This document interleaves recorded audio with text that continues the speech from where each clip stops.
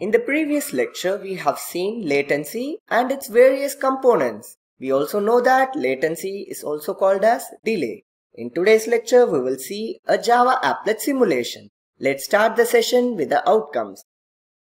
Upon the completion of the session, the learner will be able to understand the transmission and propagation delay practically. In the previous lecture, we have seen the delays and its components theoretically. In today's lecture, we will see transmission delay and propagation delay practically. Let's revisit what are the various components of delay. Basically, delay is made up of 4 components: the transmission delay, the propagation delay, queuing delay, and finally the processing delay. And the overall delay, that is the latency, is equal to transmission delay plus propagation delay plus queuing delay plus processing delay. Let's see what is transmission delay in brief. Transmission delay means it is the time it takes to place the complete data packet on the transmission medium. Suppose if we have a data packet, how much time it takes for that host computer to place that data packet on the transmission medium is called as the transmission delay. And the formula for doing this is transmission time or transmission delay is equal to message size divided by bandwidth. If we have a better bandwidth, then the transmission time will be small. If the message size is big, the transmission time will be high. We are done with transmission delay. Now we will have a small recapture over propagation delay. Propagation delay means it is the time it takes for a bit to go from one device to another device. That is, if device A wants to send a data packet to device B, how much time it takes for a single bit to travel from device A to device B is the propagation delay. And propagation time or the propagation delay is calculated by dividing the distance by the propagation speed. If the distance is high, the propagation time or the propagation delay will also be high. If we have a good speed, that is the propagation speed is high, we will have a smaller propagation delay. We are done with transmission delay and propagation delay. Let's now see a Java applet simulation which is available in the internet. I'm searching for propagation delay and transmission delay related Java applets. And I'm visiting the first website, that is cc-labs.org. When we just click on this, we will get the Java applet animation.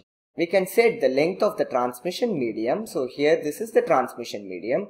I'm increasing the length of the transmission medium to be 1000 kilometers. And this is the data rate part where we can adjust or set the data rate. Here I am setting 500 kilobits per second.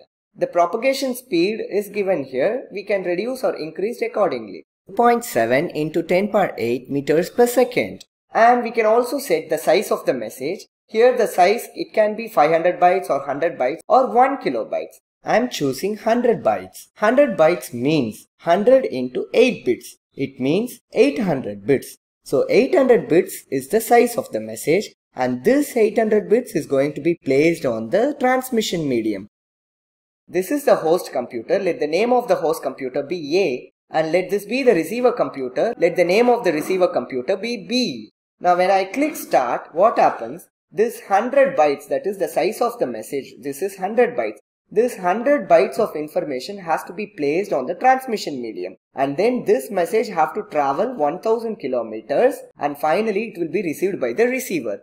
In the previous lecture, I mentioned processing delay and queuing delay are not accounted or not taken into account for calculating the delays. We are mainly focusing on the transmission delay and the propagation delay. When I click start, this 100 bytes of information will be placed on the transmission medium. The time it takes in order to place that 100 bytes information on the transmission medium is the transmission delay. So the transmission delay is, it is placing, now if you watch, it is placing the entire 100 bytes of information on the transmission medium. Once the 100 bytes are placed, now the propagation delay part is carried out. If you observe, the propagation delay part is being carried out now. And finally, this 100 bytes of information is received by the receiver, and this receiver processes the 100 bytes of information and hands over the process or hands over the message to the right process. So this is what the propagation delay and the transmission delay. And that's it guys. I hope now you understood the propagation delay and transmission delay practically. I hope you guys enjoyed the session, and thank you for watching.